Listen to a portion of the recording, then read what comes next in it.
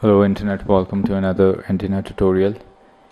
This is a super important tutorial related to the radiation mechanism in linear wire antennas.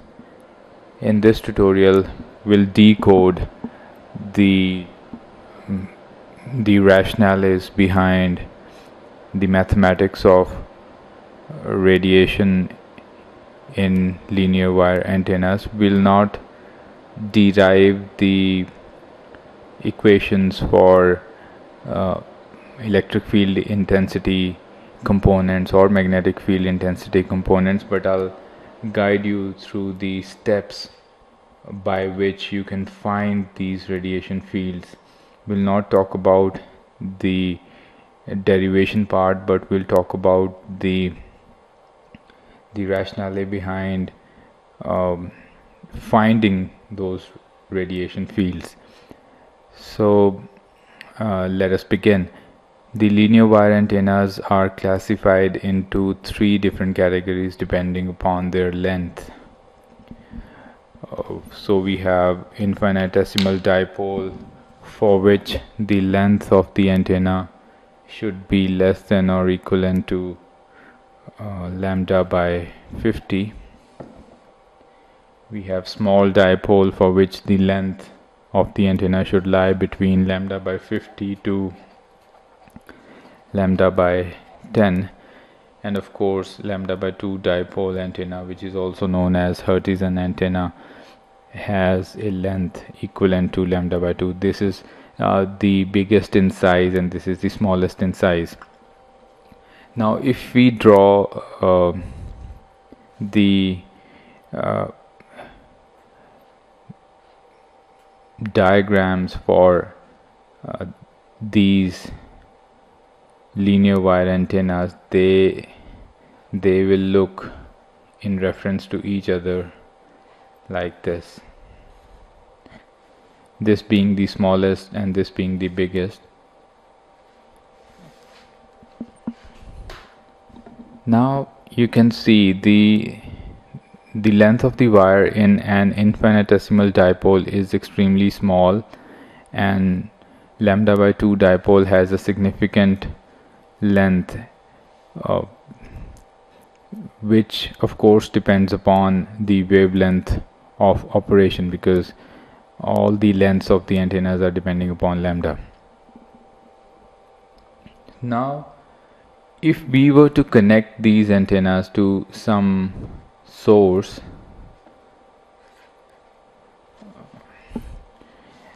these sources will produce the signal that we would eventually want to send into the air. So if these antennas are connected to these sources and these sources send alternating current to these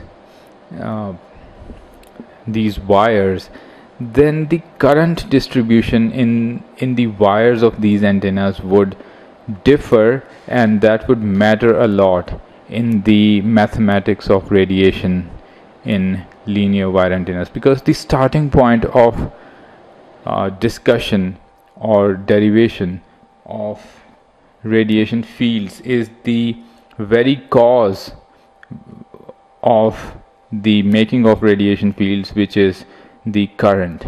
So the current distribution in infinitesimal dipole would be a constant current, because the length of the antenna is so small that you will not be able to see the variation of the current in the length of the wire, because the variation of the alternating current can only be seen on the length of the wire if the length of the wire is significant.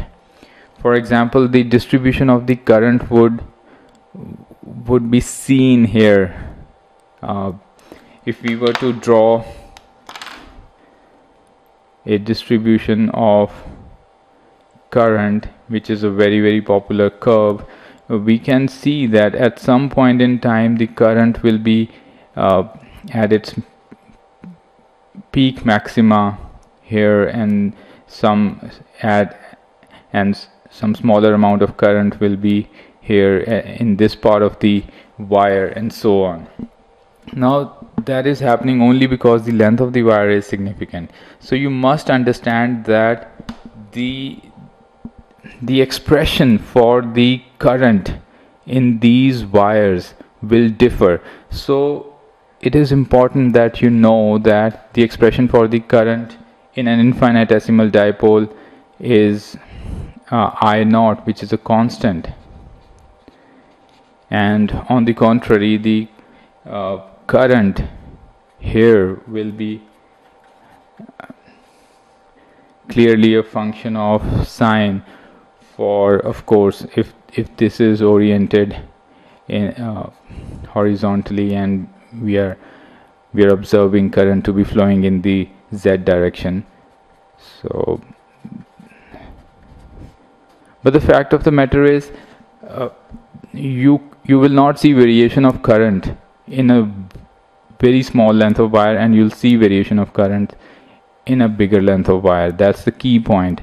The direction does not matter at all, because you can place this antenna horizontally or vertically depending upon your polarization, but for the sake of simplicity this is in the direction of Z. Now why is this current so very important? I'll tell you in a minute, because when we start to develop our understanding of radiation in linear wire antennas, the first step is to find the retarded potential. Now I would highly recommend all of you to read about retarded potential a bit, because this is one such potential which is made. If, for example, this is the wire of the antenna, you'll find this potential A at a far off point from the antenna, and that is why the name retarded here signifies that it is at a distant place, at a distant point P. You'll find some potential to be developing because of some current flowing in the antenna. So, and another important and interesting fact is that this retarded potential, which is found at a point P, at a distant point P, will only depend upon the current in the antenna. So you can see that this retarded potential is depending upon I. Of course, it depends upon the distance and the permeability of the material in which the antenna is placed, but the deterministic factor which is in our hands is I only. So the current flowing in the antenna. So if you were to start from a point, you would need to know the current in the antennas, because if you know the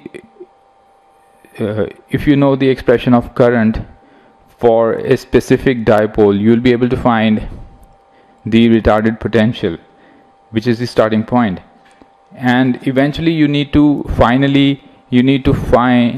the values for E and H for all coordinates. Whatever coordinate system you choose, you'll need to find E for them. For example, the most popular is the spherical coordinate system, which is a representative of a three-dimensional space around an antenna. So you'll need to find E theta, E phi, and ER, and similarly H theta, H phi, and HR. So this is what we are wanting to find, and this is where I'll call this final step, and this is where we start. So an understanding of retarded potential, what is retarded potential, and it depends upon I, and I in turn varies in different kinds of antennas, would highly ease you in deriving the expressions for E theta, E phi, ER, H theta, H phi and HR, which are known as the radiation fields of an antenna. Now the step number 2 is easy in terms of easier said than done, because we have a very simple relationship. B is equivalent to curl of A. This is a very famous expression that magnetic flux density B is equivalent to the curl of A. Now why is this relationship important? Because in order to find H, we'll need to take help of B. From the value of A, we'll first find the value of A by substituting the appropriate values of I, and after finding the value of A, we'll find the value of B by simply taking the curl of A, and then we'll use B is equivalent to mu H to find values of H, and we'll find H theta, H phi and HR respectively. And half of the work is done in step number 2. But as I said before, this is easier said than done, because when you start to find A, it will be in the rectangular coordinate system, and you'll need to convert that into spherical or cylindrical coordinate system depending upon which one do you choose. So the maths that you would see in the books will be a lot tougher than this relationship, which seems a lot easier. And once we have the value of H in hand, then we go to step number 3, which again is derived from Maxwell's equation, that curl of H is equivalent to epsilon curly E by curly T. And this is by the way Maxwell's 4th equation, considering that it's a lossless medium where sigma is 0. So once we know the value of H, the values of E can easily be found out. E theta, E phi and ER. Again, this set and this set together, they form the radiation fields of an antenna. So that is how we find the radiation fields for an antenna. That is how we mathematically analyze the values of electric field intensity and magnetic field intensity at distant point from an antenna. I hope this method of solving the radiation fields for an antenna was of help, and you'll be able to comprehend the mathematics from the books now in a better way. And if you liked the tutorial, then please give it a thumbs up and consider subscribing to the channel. You have a very good day and a good life ahead. Bye.